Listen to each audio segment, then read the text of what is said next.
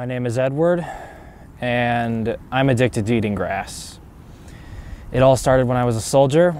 I tripped and fell, face planted right into the ground, but instead of eating shit, I ate grass, and I haven't been able to stop since.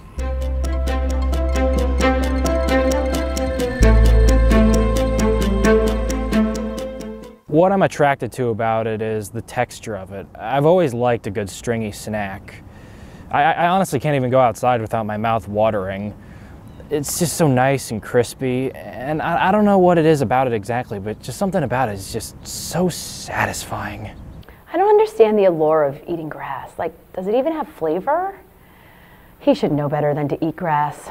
I'm a little worried for his well-being. In his defense, it is edible. Like, as his doctor, I do think it's weird he's eating grass, but I've suggested to him many times that he should try some other food, but he won't budge. I go to the Singapore Bible College, and almost everyone who's there sees me eat grass, and they're all weirded out by it.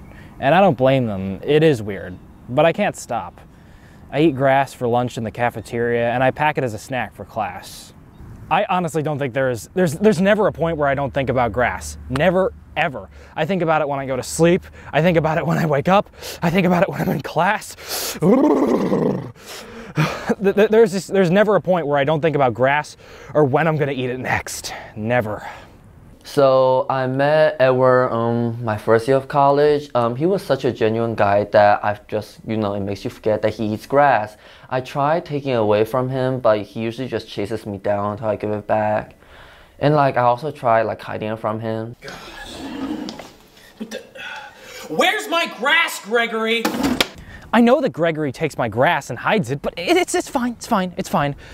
I'm happy with who I am. They're the ones who are missing out.